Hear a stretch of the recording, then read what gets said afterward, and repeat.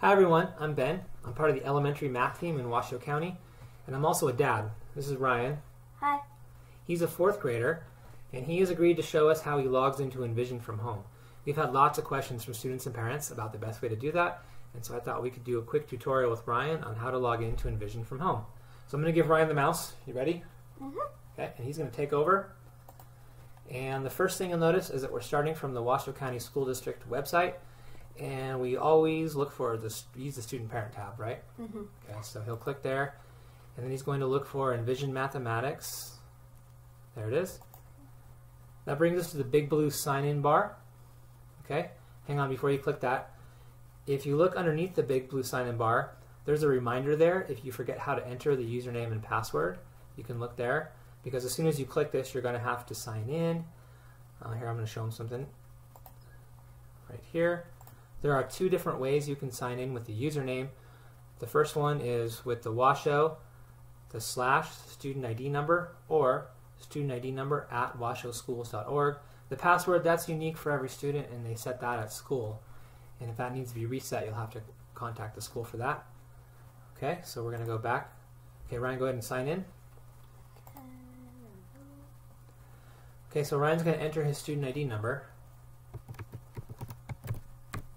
And then he asks me to help him with this part sometimes, because sometimes spelling at washoeschools.org is tough, and if you misspell it, you never get in, huh?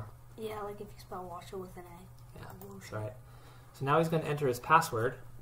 He won't tell me what his password is, so this part's all him. Okay, go ahead and click sign in. And that'll bring us to the EasyBridge site first. And so from here you can see things like the grade level, but what we are really looking for here is the Savas Realize over on the right hand side. Second button down. Can I click it now? Go ahead. And that'll bring us to Ryan's personal homepage for Envision.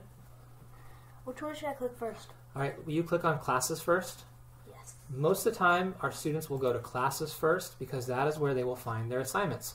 So right here I see that Ryan has 3 assignments that are not started. He has 0 in progress, and he's got 2 that are completed. Don't click on that because we'll see your scores.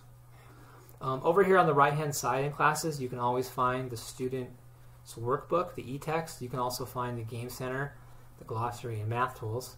Okay, go back out to your home page. So click on the Savas Realize again. And will you click on the Browse? So something that will be helpful at home for students and parents is you have access to a lot of the lesson materials right here. And so just go ahead and click on topic 1, Ryan. Okay. So when he's in topic 1, we can see all of the lessons in here. And so if there's a lesson our students are working on, we can go and find some materials from that lesson. For example, we can find the student workbook, we can find the Solve and Share that starts the lesson, the visual learning animation, but we can also find the Another Look video, and those are really great for parents and students to watch together because they go through the lesson and give you a pretty good idea of what that lesson is about. Yeah. So that's a quick tutorial on how to log in. I hope you find it helpful. Bye.